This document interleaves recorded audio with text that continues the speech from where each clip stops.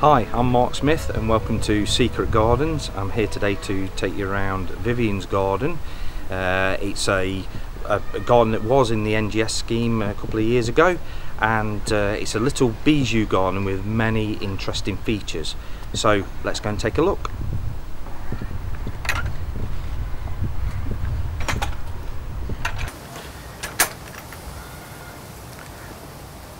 Having been a NGS garden, it's a great source of inspiration, and you can glean many good ideas from gardens like this.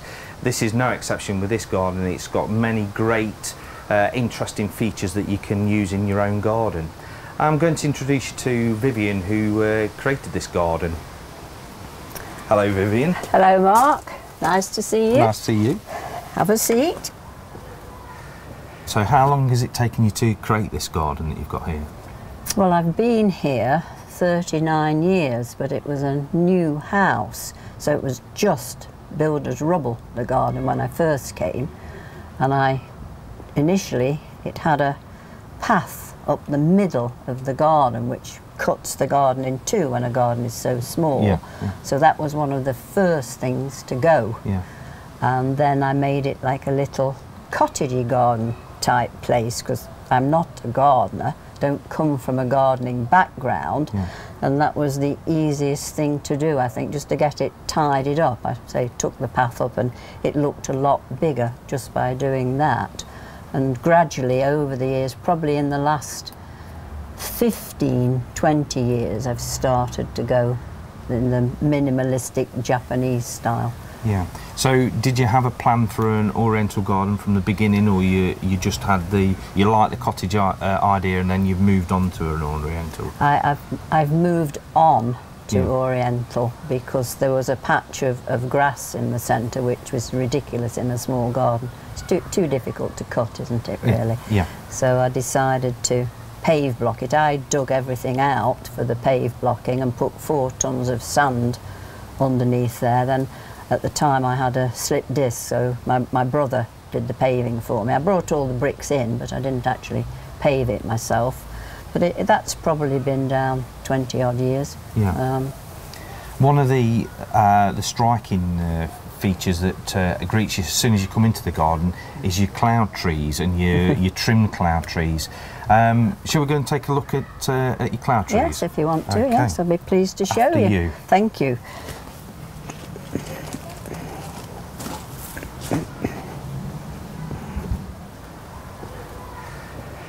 So this is Ilex crenata. Did you create this yourself? No, it's a very old piece, and I bought it basically done, but I've tried to keep it in shape over the years. I feed it and put leaf mould in. I collect the leaves up out of the street and rot them down and then put it in the tubs. It's keeping it absolutely lovely. I love for this. It's a really good example of a cloud tree. Now, it's lovely later on in the evening because you get the shadow of it onto the fence. Yeah. Of the tree itself, so it looks really nice because the sun sets over there and it casts a shadow onto the fence. Beautiful coloured fence, or unique coloured fence. So you didn't create that, but you did create this. This is a Cotoneaster. Yes, it is. So this was one of the original plants from your original garden. Yes, from like a little country garden, but it should cascade the leaves and the right down to the floor. But I decided about 20 odd years ago that I wanted to go Japanesey, so I cut it, hacked it all back and twisted a few of the branches together and keep on cutting it into a cloud prune shape, which I think is, it used to have a branch going as far as the end of the fence almost, but that died off, so I had to cut that off. I think eventually it will die because that's been in here probably 39 years. I've been here this August bank holiday. Yeah, it definitely gives you the wow factor when you come into the garden. It's a lovely feature. Takes a lot of pruning and a lot of looking after. Well, it has this year simply because it's rained and it's been hot, and it really does grow, that particular piece. But never mind, you know, we do it. But it looked gorgeous in the spring. It was totally smothered in flowers. Yeah. Looked like snow, but of course you have to clip them off to keep it cloud-shaped. And that's right. Unfortunately, then of course you lose the berries. Lose the berries yeah, as well. You do. But unfortunately. it's a fantastic feature. So Vivian, it's obviously a Japanese style garden, and as we've been talking, I've noticed this unique stone down here. What's this stone? I bought it at the NGS Open Garden at Coxbench. There was a man there who makes them. He lives in Mikolova. And I was really taken with it and thought it would look well in my Japanese style garden, and the writing on it means happiness, and happiness. You know, it's lovely to have something like that in a garden, because it does actually make you feel happy when you read it. Yeah. You know, it sounds a bit odd, but it does. Well, I really like it. That's what it's all about. So with it being a Japanese style garden, have you got, there's usually water in a Japanese garden, have you got any water features or a pond or anything like that? I have, but it's probably a bit of an unusual pond. Well, let's take a look at it. Let's take a look. So you said this is unusual. Tell us why this is so unusual. Well, the big tub, it was on a skip. Somebody'd thrown it away. It was originally a water tank in a loft, and I just thought I could do something with it. So I bought some bungs and some special silicone that you use for water. You can't use the ordinary silicone that you have in your bathroom because it affects the water. So I bought some from the Aquatics at Findon, and plugged the holes up and just set it up. I already had this is a Japanese horsetail. Yeah. So again, I tried to be a bit Japanesey, but that is an actual Japanese horsetail. And I bought these floating hyacinths, but they've gone mad with the weather that we have. Doing very well. They've just gone from the sublime to the ridiculous, really. You've got one of my favourite plants in there, lobelia. I've never used it or never seen it as a pond plant, and you tell me that it does very, very well in ponds, because I tend to use it as a herbaceous perennial. Yes, well you can, but I bought that from the Aquatic Centre. It was already in a basket to plant sort of on the margins of a pond. So I bought some black bricks and stacked them up inside the pond so that the basket could be high up near the top, because it doesn't want to be deep down like the horsetail is. Yeah. And I think it works quite well, really. It does. I just love the colour. Is it Victoria, that one? It is. It's Lobelia Victoria. Victoria, isn't it? With the red flowers. Yeah.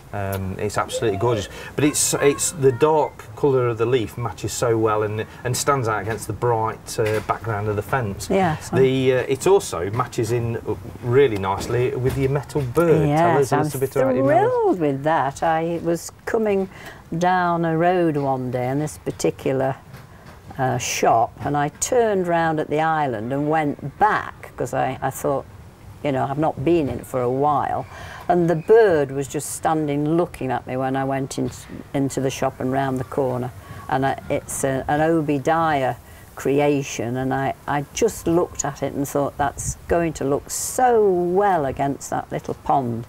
It'll just stand out and add something to the pond and give it that sort of Japanese influence. Yeah. So I'm really, really pleased with it. He has created a very nice piece. I love the purple on it. It shimmers it's lovely, just beautiful. isn't it? Yeah. But it does go so well with the garden. You seem to be able to match up all these different elements that go all really very well together. I don't think the pond would have looked as nice without it, quite honestly. It just adds something, I think. It does, it does. So with this being a reclaim, tell us, will you show me some of the other things that you've done as a reclaim? We've got some screens over here, so if you want to come and show me what you've done with some shower screens. I thought this was a shower door, but you're going to tell me it's something different. But it makes an incredible feature in your garden. But tell us how you came across this. Well, I was at the tip one day, and there were these, I think they were builders, and they'd lifted it up, and they were literally going to throw it over into the skip. And I said, stop, stop, because I thought I could probably do something with it at home. And it's actually a Pilkington's internal door. Right. I still have the handles inside, but I didn't feel it was appropriate to put them on for outside. But to me it looks like water cascading down. It does. Actually, from when I came into the garden, from this side, it looks like a sketch of your maple from the other side, and when you look from the other side, it looks like this waterfall effect behind the maple. So you're almost getting two different perspectives from the same feature, really. And as we was talking about acers, you've got a lot of acers in your garden because it is obviously a Japanese theme garden, and they all look so healthy. They're all in containers, which usually frustrates a lot of people because they tend to let them dry out, but all yours look very, very healthy. I don't let mine dry out. You don't let your... Is there anything else that you do that keeps them looking so good? The dried leaves that I collect up out the street, I put leaf mould in. I think that retains the moisture, and I do make sure I don't let them dry out because they hate lack of water. Yeah. They'll stand wind, they'll stand sunshine, but you leave them the watering off and they'll die. I spend a lot of time convincing people that they're perfectly hardy, and the only real thing that you need to do is keep them well watered. Yeah, that's true. And all yours look absolutely stunning. And what variety is this one? This is Skeeter's Broom. And going back to the watering, they do prefer rainwater. Yeah. I have a barrel down there which the water comes off the garden room roof. And I do use that. Yeah. But if push comes to shove, then you use tap water, you know, if there's not much rain. Yeah. And next to it is this gorgeous, what I thought was a sweet pea. And what I've now found out is that it's actually an edible pea. Yes, so it is. It's a beautiful flower on it, almost as good as a sweet pea. So where does this originate from then? Well, the seeds of the pea, this edible pea, were originally found in the Egyptian tombs of 2,500 to 3,000 years ago. Wow. And somebody planted them and obviously grew some peas, like these are just starting to form, and they let them fully form, and then you can grow the peas again and grow even more plants. So that's what I do each year. I eat some, and some I let grow fully, and then I'll plant them again the next year. But they were actually found in an Egyptian tomb. Wow. And I got them from one of the open gardens that I went to once, just bought a few, because I don't suppose there's that many of them around. No. And again, with it being an ancient thing, it's kind of within the keeping of this. A lot of your features in your garden are very, very old. And you've got a sunflower next to it. Do you save the seeds from that and replant that each year? Well, a little story to that. I like to buy sprouting grains because they're very healthy to eat, sprouting grains are. And I buy the black sunflower seed sprouting grains. I've never seen any black sunflower seeds, but this particular day, one of the grains had got roots on it. Right. So I decided I'd plant it, and this is the result. So I'm assuming I'm going to have black sunflower seeds on there at some point. Yeah. So, but normally I wouldn't have a sunflower in the garden because yellow clashes with the red. But you know, I'm just doing an experiment really, just to try and get some black sunflower seeds. I've seen them for the birds, but I haven't seen them edible ones for people to eat. But I can get them from a little shop already sprouting. It's in town. So. And we're standing next to your beautiful archway here, and it's actually not just one archway, it's two archways that's got a Clematis armandii going over the top. Yeah. It makes an incredible feature in your garden. Do you use this a lot? Yes, sometimes I bring the little table here in the winter, and because the sun shines from over there, and I can have breakfast here in the sunshine, but it's too hot in the summer to have the table here, so I move it up nearer the house. I chose the almandii because it's evergreen, because in a small garden you really do need something of interest through the winter. Yeah. Otherwise it just looks terribly bare. So I mean, the acers obviously lose their leaves, but they're nice shapes. But the box balls and such like, the camellia, and even the bamboo are green. Yeah. So that's why I chose the almandii for the greenness through the winter. And the perfume from the flowers in the spring, oh, it's exquisite, honestly and truly. Because a lot of people don't realise that a lot of clematis are scented. They just think of the flowers, and they think of Clematis armandii being an evergreen one, and probably the only evergreen ones. But there's a lot that are scented. And like this one is particularly nice, and I had a lot of flowers earlier on this year. Yeah. So what's this? wooden sculpture that we've got in the archway here? Well, I would have liked a huge Japanese stone really for the Japanese influence, but they're incredibly expensive, so I was able to find 2 different pieces of wood, and I just put them together and put them underneath the archway, because I think it sort of draws your eye into there. And I know the Phalaenopsis isn't really Japanese, but I think it looks quite well in there. Yeah, it does make a nice feature, and actually the whiteness actually lightens it up. White always looks nice in a dark place. Yeah. So a little earlier on we saw the pink black-stemmed hydrangea. I've noticed this gorgeous white one, which all matches with your Oriental theme. So do you have any problems with these at all? The stems tend to be rather floppy. But other than that, just keep them watered. Yeah. And that particular one's called Zebra. I suppose it's the black stem and the white flower, why they've probably called it Zebra. It's good. I personally like it with the black stems, but I know that it matures and it goes to the brown stems. But it's a particularly nice one, and you can possibly use that for a cut flower like most hydrangeas as well. I might try and train that as a standard. Just find one of the stems and cut all the others off. Yeah. Because I quite like the one, and I do like the other one, the pink one. I just like the height of it. I almost wish that I'd done the white one sooner than the pink, but there we are. I can have another go, can't I? Make another one. You can. Mentioning the black stems of the hydrangea, let's go and have a look at the black bamboo that you've got. Right then. So this is one of the best examples of black bamboo, or Philostachys nigra, that I've ever seen. And one of the things that I do like that you've done here is you've trimmed all the lower shoots off to reveal the canes, which is actually the attractive feature of this bamboo. Yes, I think so too. Do you have any problems with this? A lot of people worry about bamboos expanding and coming up in other areas of your garden. Do you have to restrict this at all? No, this one is all right, but some of the bamboos are terrible. They'll spread in a year and they're very hard to get out. They're extremely difficult to split. Yeah. I did give a piece to someone once, and we had to get an axe to it. The roots are so tight. And they're just like wood, but I haven't had the problem at all with this particular one, but I say some of them spread like mad. Yeah. These green stems are this year's new canes, and next year the green ones will be black.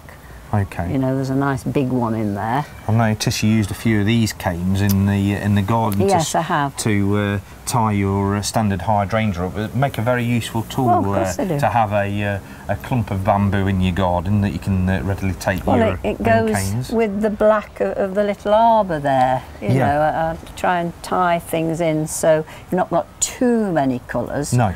And I think in a small garden it just blends together better. It does. It's in keeping with the black-stemmed hydrangeas that you've got and the Oriental feel, but it makes an absolute gorgeous feature. And you've got this one in the ground here with your very nice bamboo edging stone as well. They're concrete, they are. Yeah. They don't sell them anymore, unfortunately. No, and they make a great feature for your Oriental garden. Like I say, this is in the ground. You've also got one in a container. What's the difference? Is it better growing them in the ground or in the much container? Better to grow them in the ground. Yeah. Yes, you get more stems if you grow them in the ground. They've got more, and I leave their own leaves on the floor because it makes its own manure.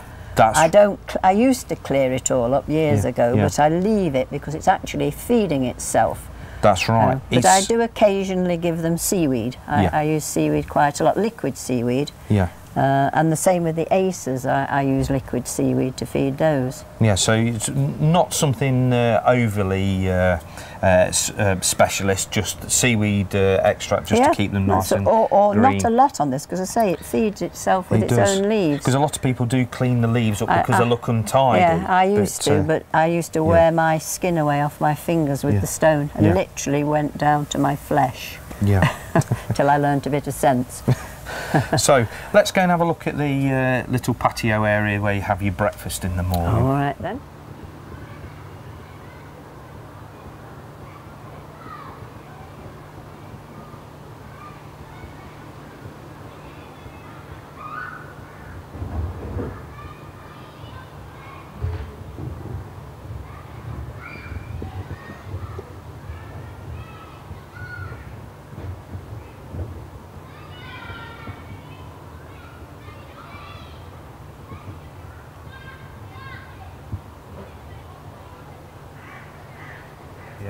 They do. And it's all in keeping with your Oriental feel. This is a Japanese cryptomeria, this one. Yeah. So this is where I have my breakfast. It's a very secluded spot. It is, isn't it? And, yeah. well, one of the reasons why it's so secluded is you've got this lovely Photinia red robin screen that actually blocks you from the gardening gate, so it is a nice secluded spot. So you have your breakfast out here every morning, or well, when the depending on weather's the weather. fine? Yeah, certainly in the summer. Yeah. In the winter, I take the table down in that little arbour because the sun goes in there first thing in the morning, and it's not too hot in the winter. No, I come up here in the summer because it's just too hot, especially this summer. It's been really hot, hasn't it? Yeah. It's interesting actually. I noticed that I thought your black stem bamboo, the other one that you've got actually in the container here, was fruiting. But I see that you've got a black currant in there. Yes, it's a self-set one. When I wash the black currants and throw the water, I never throw any water down the sink. It all goes in the garden because I think we're far too wasteful with water. And I save all mine, because a bamboo can drink a couple of 3 gallons in a day, you know. Yeah, yeah. Well, you can't just use pure water out of the tap 3 gallons a day, can you? No. You know, no, it's much, much better. So that is set from probably a seed that was a in... seed from the washed black currant, yeah. So. Yeah. And we've got a lovely passion flower behind us. Obviously, well, evergreen, semi-evergreen, bags of flower on it at the moment, which gives you a nice effect. And I've noticed the odd fruit up there as well. It makes a lovely feature in the garden. Well, it hides that huge brick wall of next door's house. You know, as nice as the house is, that would be a very blank wall without the passion flower on it. Yeah. And that I needed something that would screen the wall.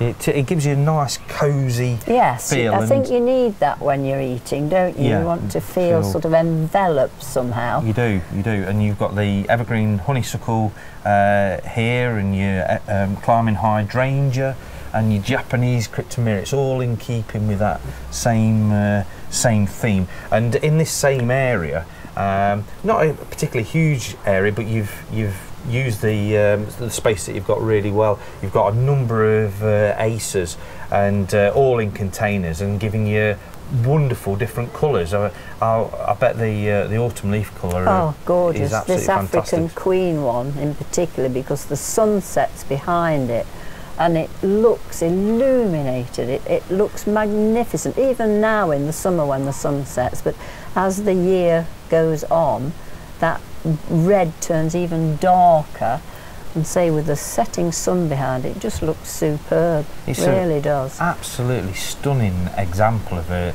It's I hate to say, but it's perfect. The shape of it is absolutely perfect. Well, all the branches are going in all the directions that it needs to go. It's I just leave it and let it do it. So the odd dead bit you get, I just snip it off.